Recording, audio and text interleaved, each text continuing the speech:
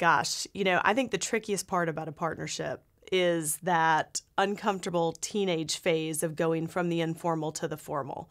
And I've done it wrong in the past, to be honest. One of the biggest mistakes I've ever made is when you're a founder, if you're a good founder, you attract energy, right? Because you are so passionate about what you're doing. People just want to be around you. And I've had the experience before where people get attracted to the energy. They say, you know what? I just want to help. I don't need a title. I don't need to be a partner. I just want to be part of the team.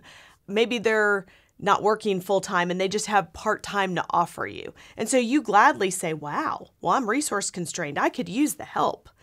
And somewhere in there, the person all of a sudden starts to want to be compensated or want to be appreciated differently or want to have the title, and they may not even verbalize it. But then over time, you start to get this friction and you're like, what's going on? Well, I'm not feeling appreciated. And as the founder, you're thinking, well, you volunteered to jump on board, right? And so that's always the rub.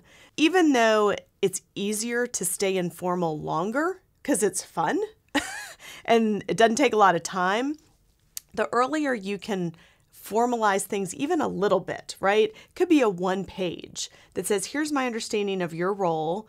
Here's my understanding of what you want to get out of this. And we'll reevaluate it in 3 months.